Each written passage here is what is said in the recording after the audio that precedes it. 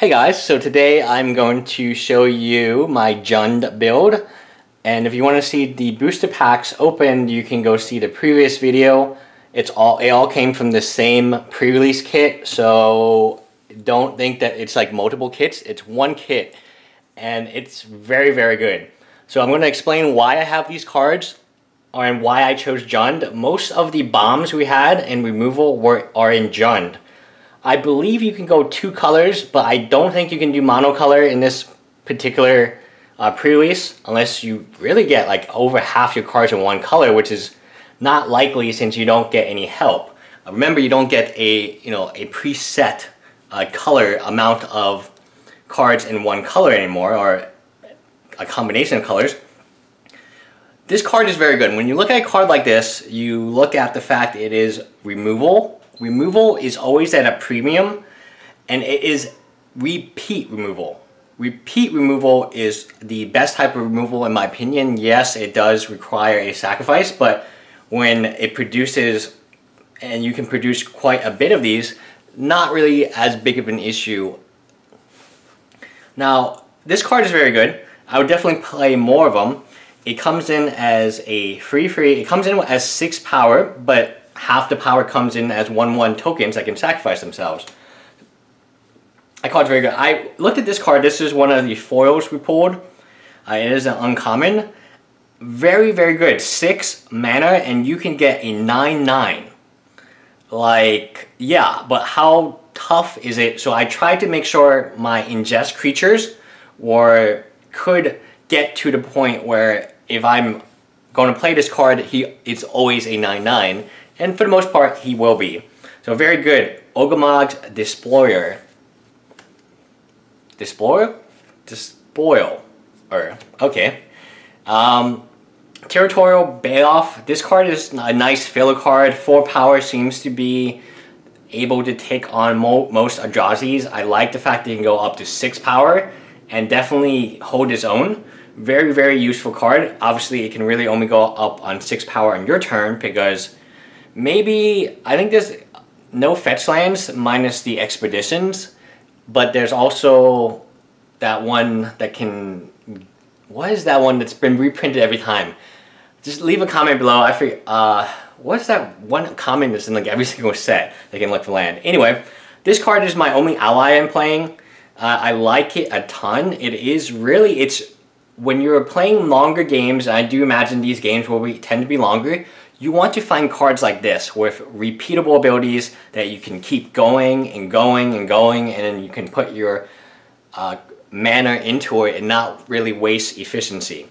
Now, Grave Birthing is very nice. It turns on, it's kind of ingest. You get to draw a card and you get a 1/1 and you get to ingest. It does everything that you want to do. Call of the Scion, again, very good. It produces tokens. Tokens are kind of relevant for this deck because you're going to have to sacrifice them to kill other creatures. Now, let me talk about this card. This card is kind of a late game card, and it's not necessarily very good early game because you need to ingest something, right?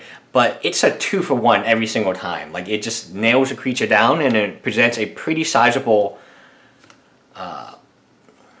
amount of damage. Undergrowth Champion, this card it's a real deal. Like, I don't know how else to say it. It is a real deal. It probably will be played in Standard, and it's going to be very strong and limited. Like, there's very little ways I'll show you how to deal with it. Like, obviously you can do this card, Wasteland Strangler, which would deal with it quite nicely.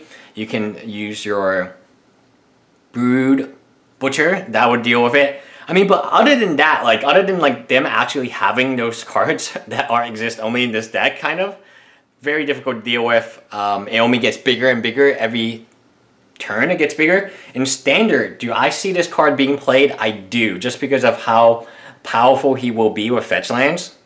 And talking about repeat abilities, one of my favorite cards. I value this card extremely high, probably much higher than most people would value this card. It is Valakut Invoker. 2 in a red, Human Shaman, 8. It deals 3 damage to target creature or player. So it's a continuous lightning bolt. Love the card. I just love it so much. I mean, I can see games going long, especially with this type of Jund build, where you're trying to get, you're trying 2 for 1, 3 for 1, and this card just presents such a beating. And it's not just a creature or player. I first misread it as only creatures. It's also a player, so it's essentially a lightning bolt to the face. And talking about lightning bolts, we actually do have the lightning bolt of this particular set. Touch of the Void. Whenever I see removal as in burn removal, I always play it. I know sometimes it's not the best case, so I also have Rolling Thunder. That's the only other card I might include. I don't know what I would cut for that card, and I'll show you the other card. You can watch the other video, or I'll just quickly show you other relevant cards in a pile. But this card is very, very good, and I think it's better than Rolling Thunder for this particular deck. Although Rolling Thunder is an absolute beating. Don't take anything away from that. This card, my favorite card, it is aggro. It is lots of damage. It reminds me of a Great Merchant that doesn't require other cards to help it. That comes down instead of turn like 5 or 6 or 7.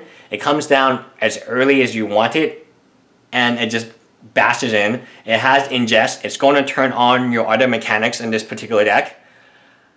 It is honestly one of the best cards, and it does 2 damage. So you can view this as a mini Siege Rhino for this particular deck, and especially in Limited. In Limited, it has a good body size, it has ingestibility, which is going to help, and it does 2 damage.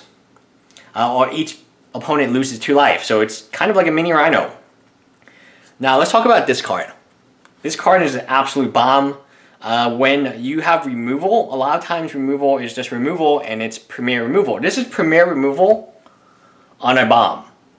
So remove their best creature, you get a 4/4 creature your turn. If they have no response for this, they automatically lose. This is one of the cards that I would be most scared to face against, because it is very difficult to beat. It swings the tempo. If you want the definition of a 2 for 1, this is the definition of a 2 for 1. You get rid of their best creature, or let's say that they have a planeswalker somehow. You get rid of their best card on their side, and you produce a sizable 4/4. Seems very good for me. Seems like a huge tempo swing. And talking about kind of other removals available in black. Black is very good. I think I would always play black. I don't know if I would always play red or green, but I'm always going to play black. Black just seems so good. And this is another common. So Dominator Drone is one of the commons I love. Grave Birthing is another common I love. Wasteland Strangler obviously is a rare, so you might not see it, but it's also very good. The Sharpshooter, is this a Sharpshooter? Yeah, Sharpshooter is also very good, but removes the creature exactly what you want to do. You want to go to the long game because you have all these mana sinks that you're going to just beat them down with. This card, I only got one of them, but I would play more. I don't know what I would cut if I had to play this card, but so good. 2/2 with Ingest that can turn on this card, the Strangler, on turn 3, so that's pretty good. I mean, you're getting a tremendous amount of value. Transgress the Mind, that's pretty much card discard. Target player reveals his or her hand, you may choose a card from it or convert a mana cost 3 or greater and exile that card. Obviously, that's pretty much to knock out bombs. People's bombs are going to be better than yours. I don't know how much better though, because you have this one. You have 2 Ruinous Paths. So even if they play a bomb, you can just remove it, be it a planeswalker or just a really good creature. And even if they play an Undergrowth Champion or something, like anything fast, you can remove it. If they play anything really big, you can remove it. I don't know. I think it's a very, very good Jund deck. Spawning Bed, love it. I think it's going to be... I think this is definitely playable in my opinion, because you want those tokens. A lot of times you're just sitting on land and there's very little you can do, so why not destroy this piece of land to get a ton of tokens? So that's my Jund deck. I think it would do extremely well at pre-release, and I love black. I think black is the best color in my opinion, mainly because it has a lot of great removal. Red also has tremendous amounts of burn removal. So this card is very good. I like this card. I'll just show you the other cards we pulled, so you can leave a comment. What type of deck would you make? Would you make an ally deck? I will put notable cards. Anticipate, really not awesome in this format. Really going to be a player in standard, I believe, but not in this particular format. not in limited. Ultra's Reap, I did consider putting that in, but it's a little meh to me. This card's not bad. It comes in as a 4/3. It has Rally. It can give people First Strike. Oh, it gives people Trample, even better in some cases. Menace, this card. Red has a lot of interesting size creatures, which might just be big enough to cause you trouble. This is very interesting. It is a aggro version of tokens. So if you want to play tokens in limited, this would be playable. I will tell you about like other cards that if I had more of them, I might consider playing. I didn't consider playing this card. This card is, in my opinion, far worse than Dominator. The Dominator I know is in the 2 and a black slot, and that's very, very busy in this particular deck, but I still wouldn't think that this card is an upgrade. I would actually much rather have the Dominator over this card, even if they were the same amount. The Dominator just reminds me so much of Rhino, but like a really cheaper version of Rhino. So you do get a lot of duplicates. I don't know if that's by chance or what is that. There's not that many 1-drops, but that's a 1-drop right there. I think there's a 2/1 1-drop that we didn't get. There's a 1/1 flyer. This card is not bad. I like that card quite a bit. And Breaker of Armies, I could side that in. It seems kind of good against some decks. This particular ally goblin, which gives itself and all your creatures coming in that are allies haste, seems very good. Adverse conditions, tap up to 2 target creatures. Those creatures don't untap during their controller's next untap step. Put a 1/1 colorless Eldrazi Scion creature. Playable, I guess. Rune Protector. Scrying, we don't really need to look for any particular land. We're not Modern Tron. And Lumber Falls, I guess we could play it. I like it a lot. The Hexproof is very good for this type of... This is one card I do want to talk about. If you do get multiples of this card, play it. This is one of the best cards in the format. This is absolutely... It's not removal in a bomb. It's kind of like a tempo in a creature. So it's not Ruinous Path, which is the ideal card you could be pulling, but it's still pretty good. These cards I like a lot too. Love this card. Herald of Kotalak. He makes everything cheaper. He's got a good body, and he can block all day until it's time. And Rolling Thunder is another very powerful piece of removal. Just maybe not the correct piece for my particular deck.